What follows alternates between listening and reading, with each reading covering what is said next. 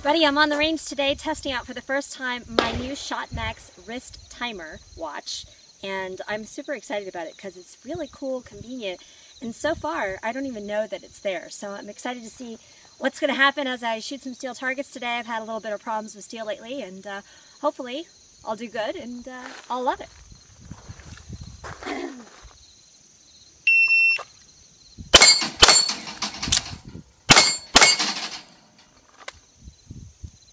Okay, easy to review. First shot 148 right out of the box.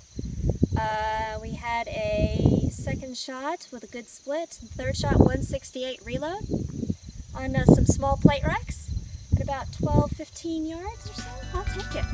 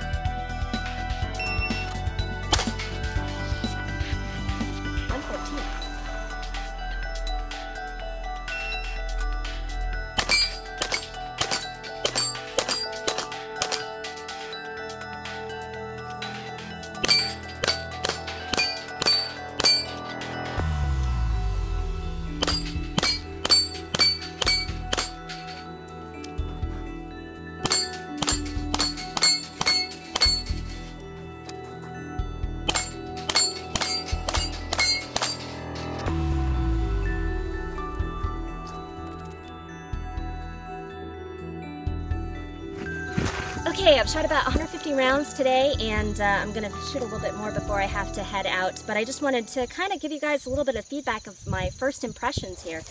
So far, so good.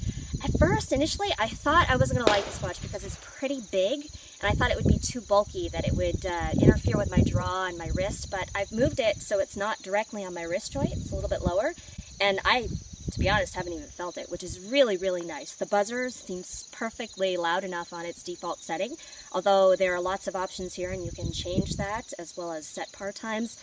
But for me, this has literally been a plug-and-play sort of thing. The only thing I've done is updated the firmware and charged it, figured out how to turn the timer portion of the watch on, start, and review. And so far, so good. It's done exactly what I wanted it to do.